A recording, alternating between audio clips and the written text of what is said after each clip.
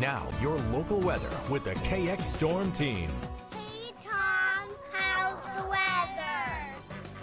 Oh, that is so great.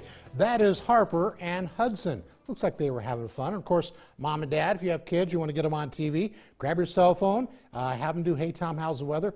Email it to me. It's going to take another week or two to get to it because I have quite a few, but I would love to play it. Might as well get on the list now, right? And since you're doing that, why don't you have them do, hey, Amber, plan my day. Do a second one, and that way they can be on in the morning and at night, like an all-day thing with your kids on TV. All right, let's go ahead and check out the temperature, 55 degrees. Winds out of the north at 14 miles an hour right now. And in Williston, 59 degrees. And the east-northeast wind is at 10 miles an hour right now. Here's a look at the temperatures across western North Dakota, and it's chilly already, and it's going to get cold tonight. Many of the temperatures tonight could fall into the 20s, but right now, coldest at Rugby and Harvey at 50 degrees. Watford City, a little bit warmer at 57, and Williston did hit 60, but it's not there any longer, and it's still breezy, 5 to 15 miles an hour as an average. Some spots a little bit more than that, so it has been a breezy day.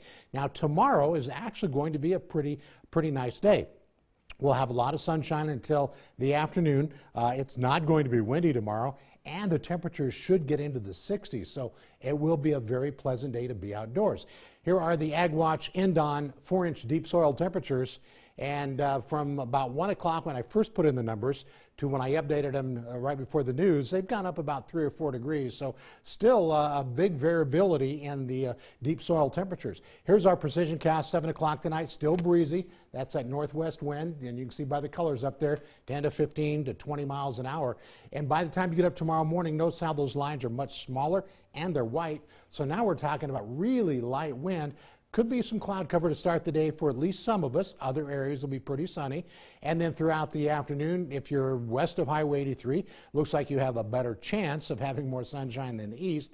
But temperatures will be in the 60s pretty much everywhere. And again, not windy. So that's 12 noon. And by the afternoon, now we're going to start seeing the change because the storm center is going to pass right over the top of us. It's up in Saskatchewan now.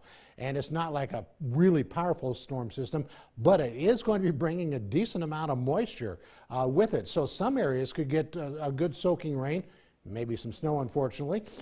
Tomorrow night at 7 o'clock, there might be some showers in the northwest. And then by the time you get up Saturday morning, yeah, look at this. And some of that could be a good soaking rain. And again, this is the area that needs it. But look at all this. This could be snow. Now, this is just one computer model, but nearly all the computer models are at least indicating the possibility of snow is there. And by 12 noon, we're talking rain possibly around Lake Sakakawea to the south and maybe wet snow to the north.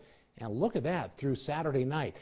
Mother's Day itself, though, should be cool but dry. This is just one forecast model showing roughly an inch or so around Minot. Remember, it's going to be melting from the ground up, so it may not seem like that much. A completely different forecast model has the Turtle Mountains really getting nailed. Next 72 hours for Dickinson.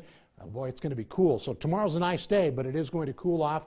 Same thing in Williston. You can see pretty high odds there. So tonight, temperatures will fall into the 20s. It's going to be a cold night tonight, and the daytime highs tomorrow back into the 50s and 60s. Here's a look at the next 7 days, and this is the Bismarck 7 days.